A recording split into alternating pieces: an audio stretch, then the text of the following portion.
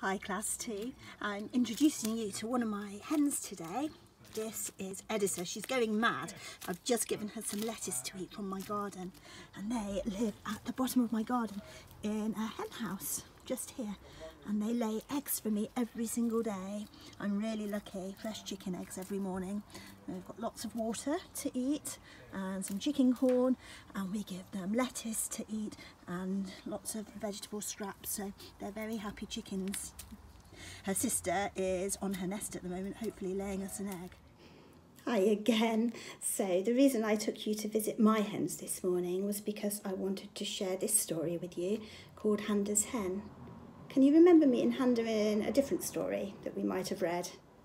Can you remember a story called Handa's Surprise? And she has a basket of fruit on her head, and all the different African animals come along and they each steal a piece of fruit each, and she goes to visit her friend Akayo. Well, you're going to meet some African animals in this story too, some different ones. Shall we have a look?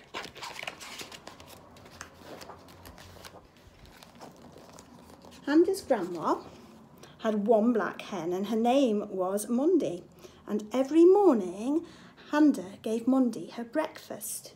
She's feeding her some corn just there, which is what I feed to my chickens every morning. And there she is. She's a beautiful big hen, isn't she? She's much bigger than my hens. One day, Mondi didn't come for her food. Grandma called Handa. "Can you see Mondi?" "No," said Grandma, "but I can see your friend Akayo." "Akayo," said Handa, "help me find Mondi." There they are. See the lovely village where they live with mud huts. Off they go. I think Mondi must be Handa's favourite hen. Handa and Akayo hunted round the hen house. "Look, 2 fluttering butterflies," said Akayo. "But where's Mondi?" said Handa. "Wow, look how big those butterflies are. Have you got butterflies flying around your garden? Have you seen any today? I bet they're not as big as those butterflies, are they?" They peered under a grain store. So a grain store is where families keep their grain outside, and they use the grain to grind and make flour, or they might use the grain to feed their chickens. And there's a woman just right there, can you see? And I think she's laying out some corn to dry in the sun. They're all cooking in African villages in Kenya and places like Uganda. All the cooking is done outside. Oh no, look what's in the grain store. Shh. 3 stripy mice, said Akayo. "But where's Mondi?" What do you think those naughty mice are doing? They might be stealing some of the grain for their lunch. They peeped behind some clay pots. "I can see 4 lizards," said Akayo. "But where's Mondi?" said Handa. And there's the pots, which I think they use to store water once they've boiled it and made it safe to drink. That's where they keep their fresh water, look.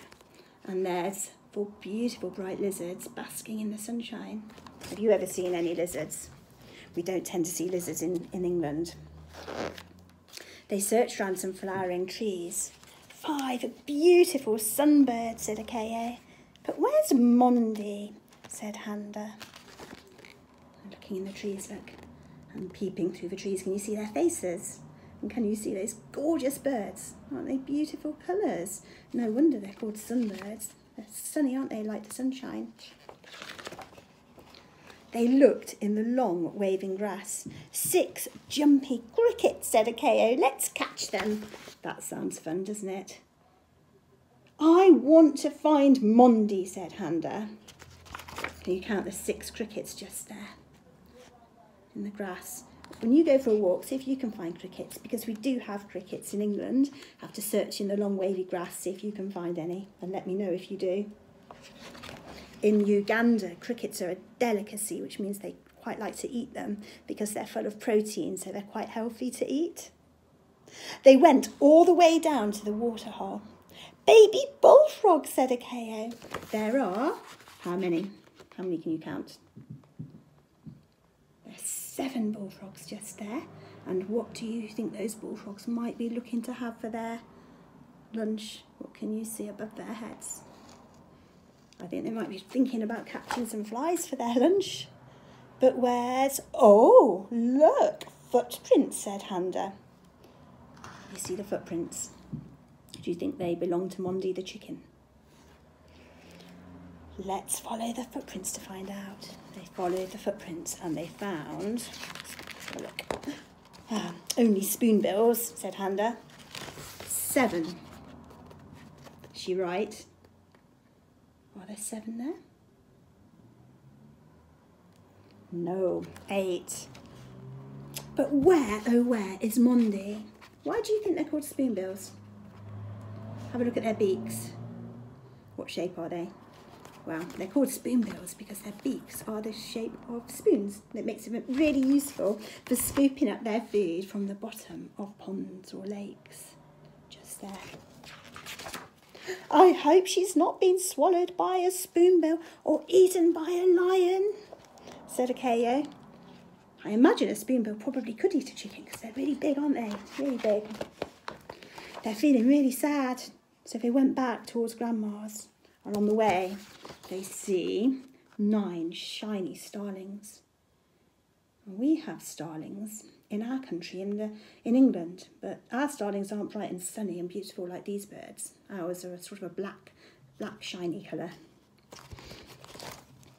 Oh, listen, said Handa.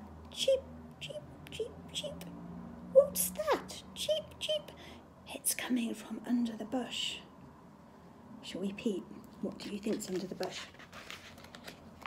Oh, how lovely. Look, what are they?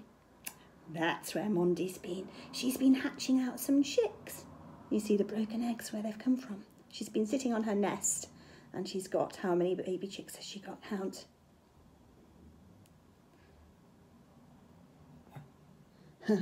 That's right, she's hatched 10 baby chicks. No wonder she went missing. Handa, Akayo, Mondi and the chicks skipped happily back to Grandma's house and they scurried back along that lovely red African road back to Grandma's house where they all had a very late breakfast. What are they having for breakfast? They're having some nice cool water from one of their water pots, which we saw with the lizards on, and some mangoes. And I think they're having maybe some posho or some bread. Posho is porridge that they eat. And there is a really, really proud mummy hen with her 10 beautiful chicks, looking really happy with herself. Did you enjoy that story? Did you like meeting all the different animals? Can you remember which animals we saw? It's a little reminder. Which ones did you like the best? I like the lizards, but I also really like those spoonbills as well because I think they're fascinating with their strange shaped beaks. Well, I hope you really enjoyed that story. Maybe you could go out and see what you've got living in your garden today. I shall find a lovely story to read again soon. And in the meantime, take care, have a lovely day and lots of love. Bye.